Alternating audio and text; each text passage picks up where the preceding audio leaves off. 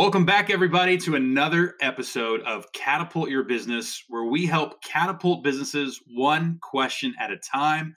I'm being joined by one of our talented clients that has built a really successful engineering practice. We'll talk about that more here in a moment, but he's brought an important question to the table today.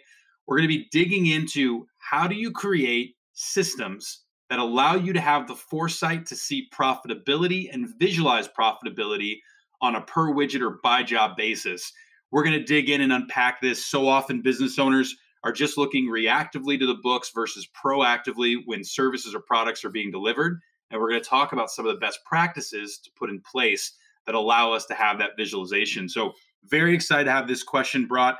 It was brought by our client, Mauricka McKenzie. I've got him joining us here. He's the founder and president of Cornerstone Engineering. It's a civil engineering firm out of Mississippi.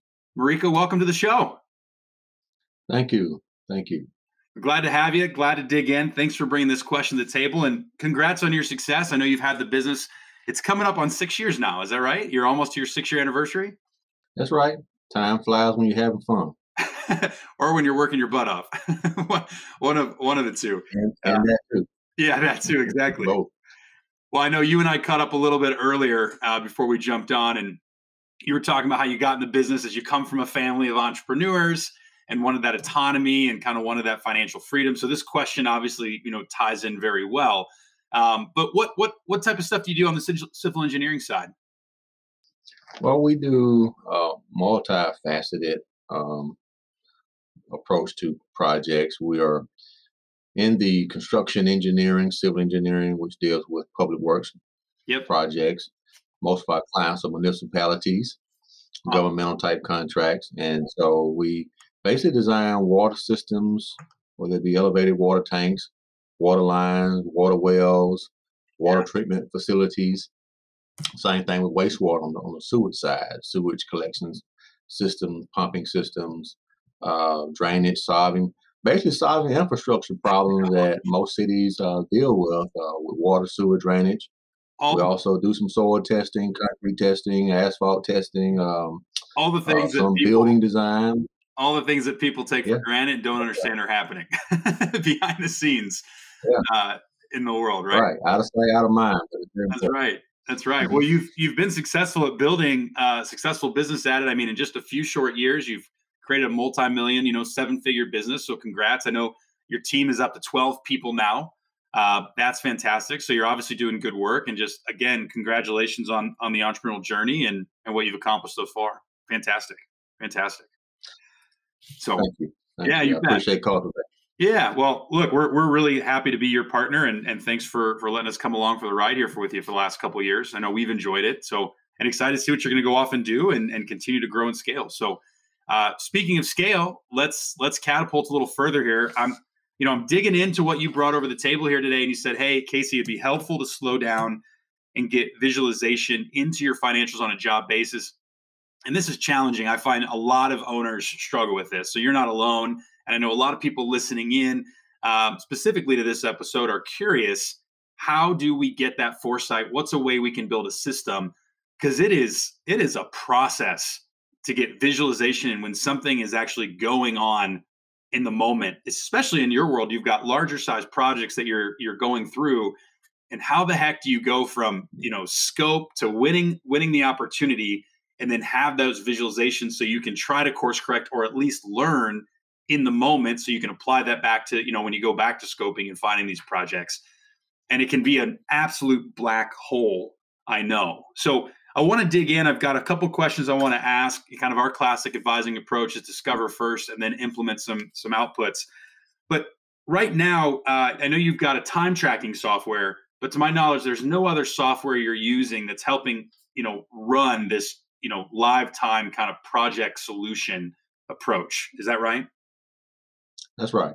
Okay. So there's no other software that's in place.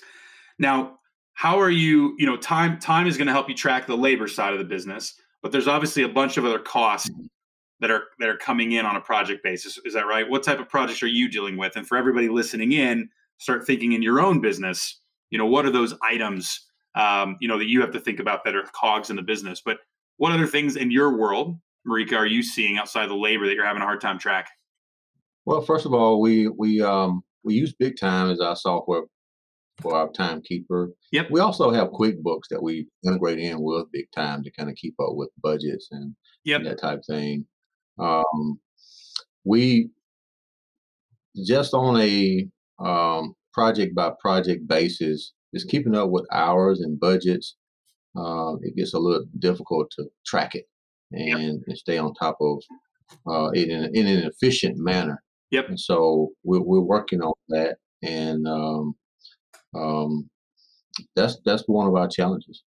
Is it just the hours? Is it just the hours produced though? Is that really the big root, or is there also some clarity on like more live time in terms of spending that's happening in terms of other hard costs? That's right. The expenses will come to mileage and lodging and meals, Yeah. tying that back to the project that it is associated with.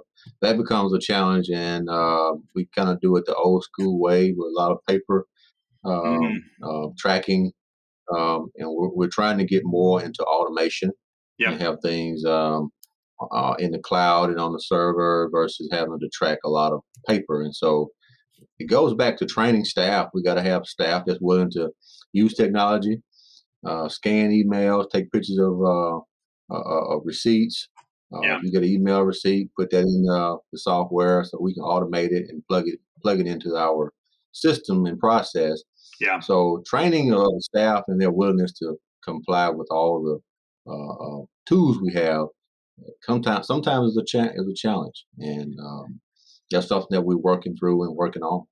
I'm so glad you brought that up. I wanted to, I don't know if you know my background. I actually had a trades. I started in the trades, and so I had to track a lot of project output. And I want to give you one best practice I've seen done a lot in this environment that has helped immensely with what you just said. So let's start there.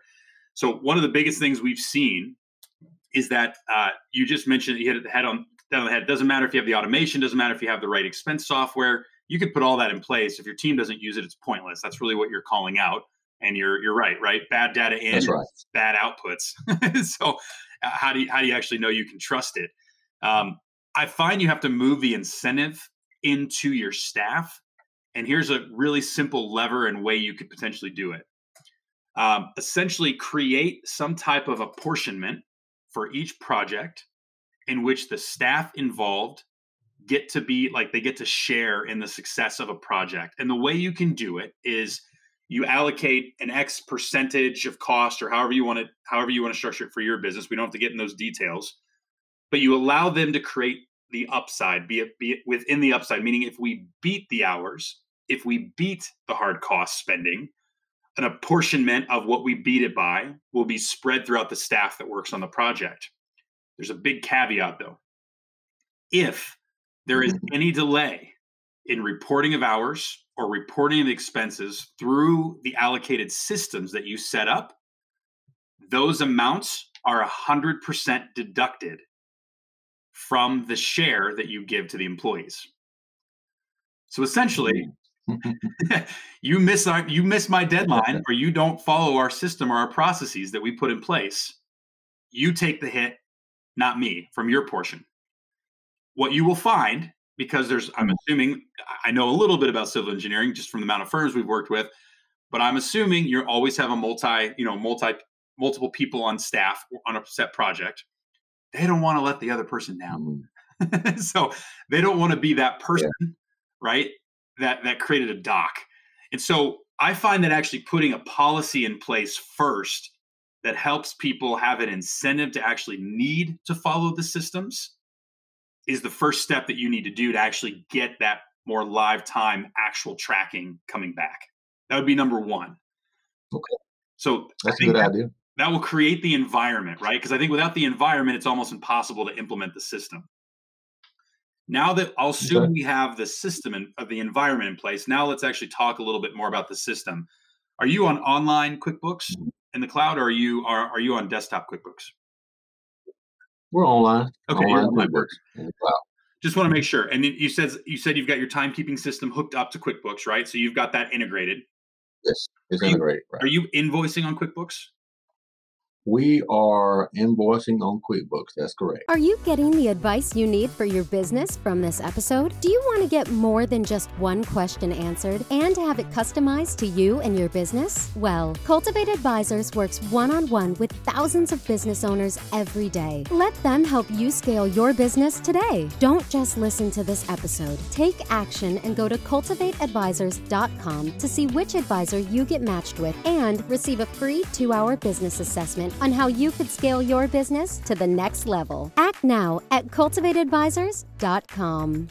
Okay, perfect. So when you do your scope or when you do the assessment, are you using any type of proposal software or anything that's connecting those systems together to allocate, what the budget is, or are you having to manually go in and add those things for every project in QuickBooks? It's manual at this time. We would love to have some kind of automation to allocate that, but at this time it's manual. Okay, so we probably need to implement some type of proposal scoping technology enablement into the business first. That way we grab that, and then that will connect and we need to make sure there's an API that sets up into QuickBooks. Mm-hmm. So that way it can create the job and flow through. There's a bunch of different options that we'll send out in the notes of this episode, because you'll have to kind of go do your research and figure out which one is best for you. Once you get that into QuickBooks, then obviously that takes care of your invoicing. But now you want to compare on a project by project basis, ongoing, where the costs are. Do you have a expense system you're using? Do you have like a cloud expense management software that's on it? It's got to be app based, so that way your staff can actually use it in the field. But do you have one of those in place right now? No, we don't, but okay. We do need one. You do need one. Again, same thing. We'll be able to provide some notes of some different options. One of my favorite that we're currently on is Fyle, Fyle. There's a couple other good ones depending on exactly how you want to use it. And what's neat, I don't know if you know about the technology now that's out there, Mauricka, but you can set up where they can use their own cards and expense it, but you can also supply them with cards from the expense software and have pre-approved limits. You can even compartmentalize the pre-approved limits by job, by PO. Sure. And so what you can create is where they actually maxed out on their spendings. And now you're in a proactive approach versus a reactive approach. It'll start to essentially put your pricing into your outspend into a box to hopefully protect, that profit margin that you're gearing towards. Now, these expense management tools all link back to QuickBooks. And so, and they can all be tagged by your back office to your project. So then it's going to be about taking QuickBooks and creating an automated report for a job report that will kick out. So essentially it's a 4-step process. You have to have the assessment or the proposal in place. That will kick to QuickBooks to allow for billing and tracking. You then set up an expense management system. Again, you have to create the right environment, for your staff to where they're incentivized to do so. Otherwise, it'll lag on. I really strongly encourage you to think more about using the expense softwares that allow you to actually give the cards to the staff where you can kind of lock in what their spending behavior is, just so that you already have an idea you'll be within the realm. And then it moves you over now to, getting some type of automated job report. And I'm going to give you a few more details on that here in a moment. But what have I shared so far that you're either going to challenge and say, I don't know if that fits for us, or you're going, actually, that will work and that's simple enough that we could implement once we find the right software? Well, I like the idea about the policy for incentivizing our guys to be sure they put the expenses, the receipts in the right place. And if they don't, it's a bite out of them. Because that's something that has been a rub, trying to get everybody to comply and do things in a timely fashion so we can invoice in timely fashion. We've had some pretty good employees that were compliant, but then there were some that just always late.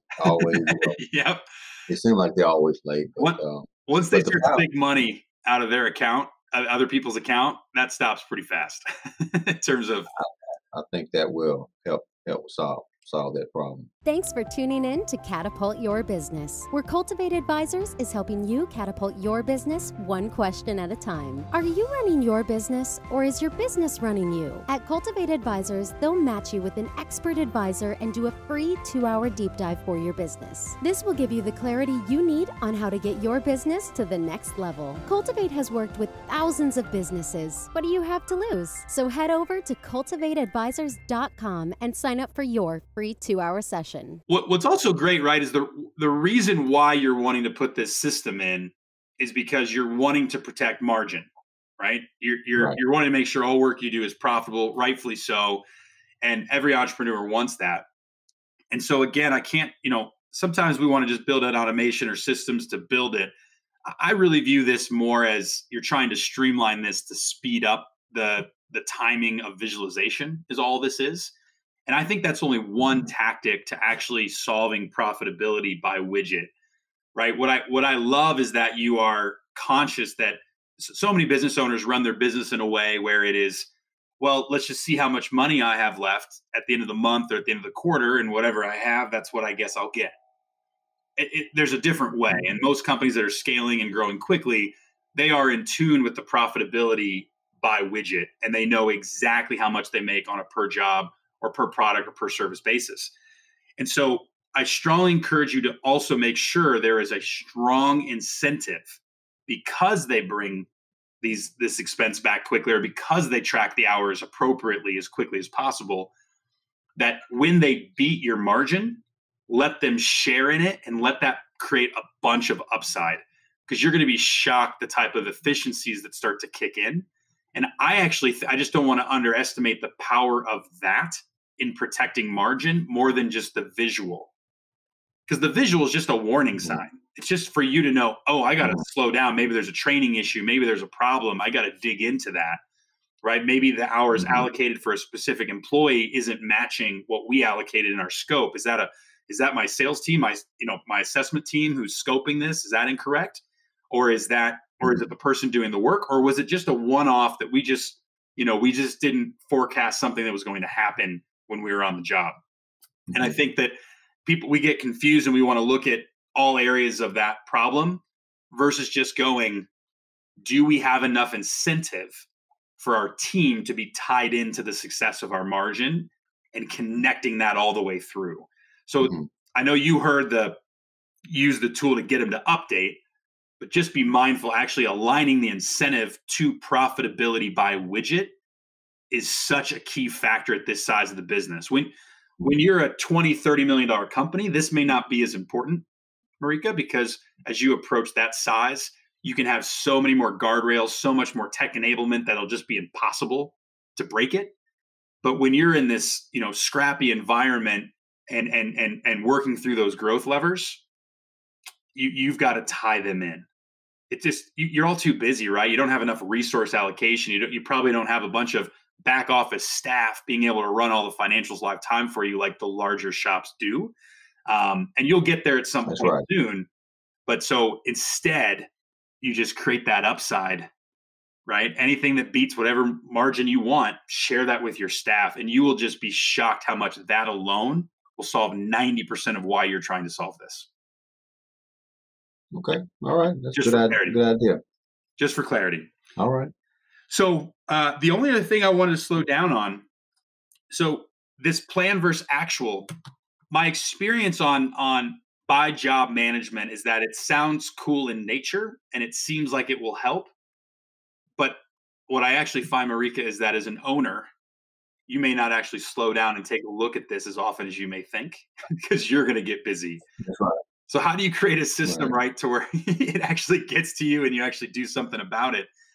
The biggest thing I'd like to bring up is that a lot of companies, when they start to get to this size, they start to incorporate kind of an all hands-on meeting where they review margin. And a lot of businesses, they call this trend meetings. And so one of the things that will really help is if you can set up an ongoing trend meeting to be with either your project managers or your lead supervisors, depending on what your titles are within your firm.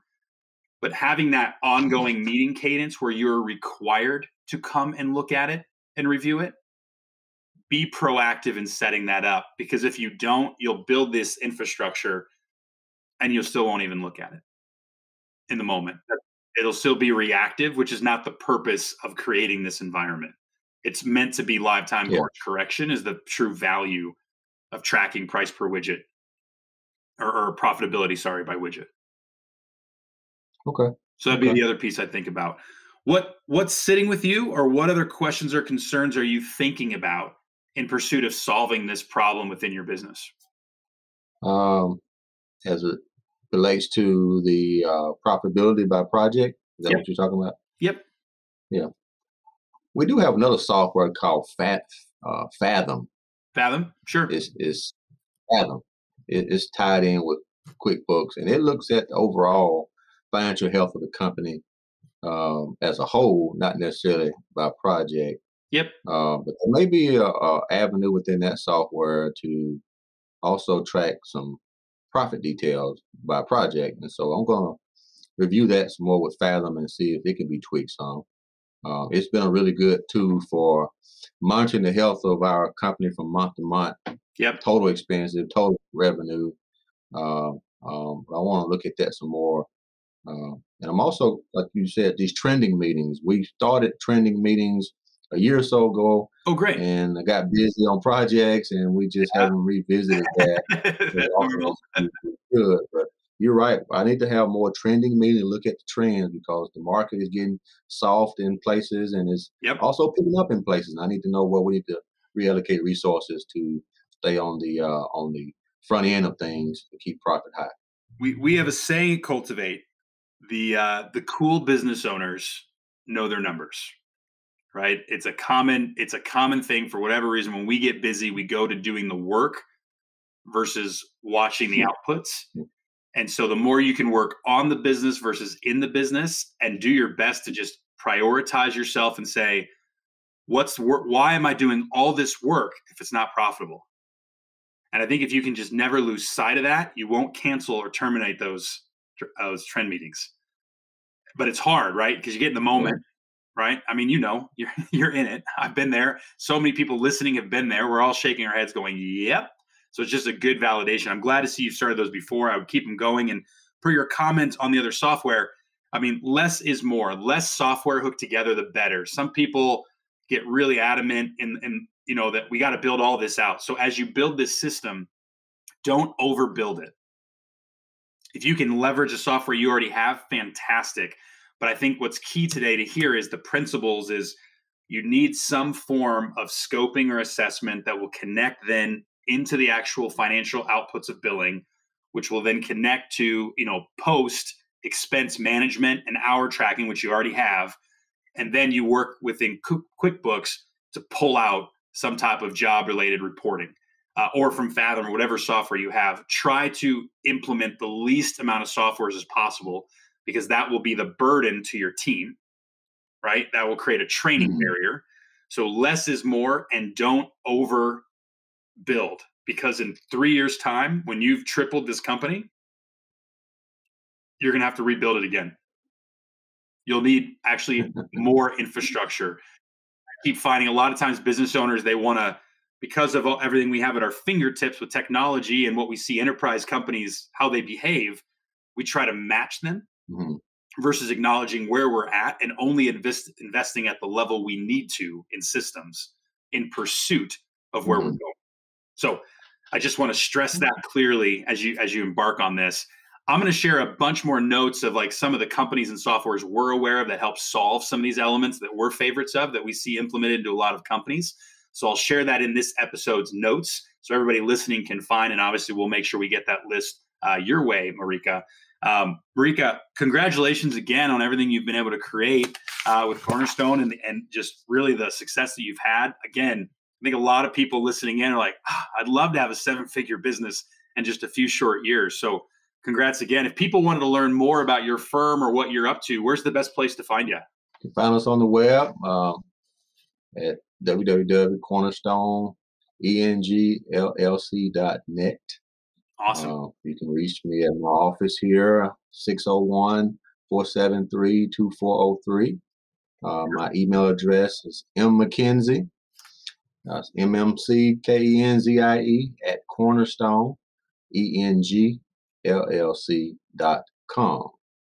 All right. Mauricka, thanks again. Thanks again also for allowing us to be your partner along this journey. And we're truly excited to see what you have in store here in the next couple of years. For everybody listening in, continue to follow your dreams and passion of driving through this entrepreneurial spirit, no matter the ups and downs you're faced with. And I think, Mauricka brought a phenomenal question to the table today as it pertains to the amount of systemization we have to truly get the business to the next level and work through those different levers of scale. So thanks again, Mauricka. Everybody listening in. Until next time, catapult your business. Bye-bye. Thank you.